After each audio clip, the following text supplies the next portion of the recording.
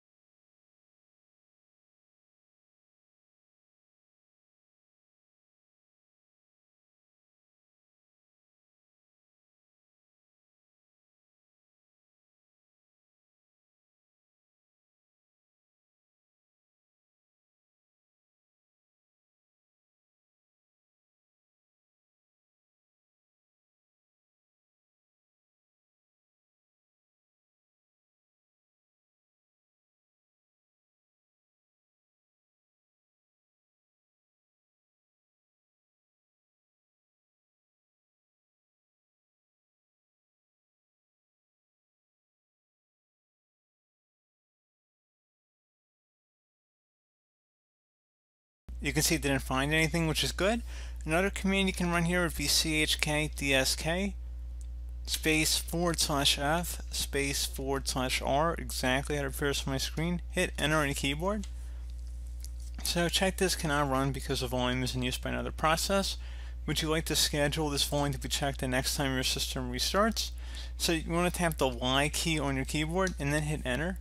So you're going to have to go ahead and restart your computer, so save and close out of any open programs and applications. Let it scan, it will take some time to run, and then once it's done, it'll let you know if it found anything, but hopefully it would have been able to resolve any problems that you were coming across that led you to this video. So pretty straightforward process here, guys. Do hope that I was able to help you out, and I do look forward to catching you all in the next tutorial. Goodbye.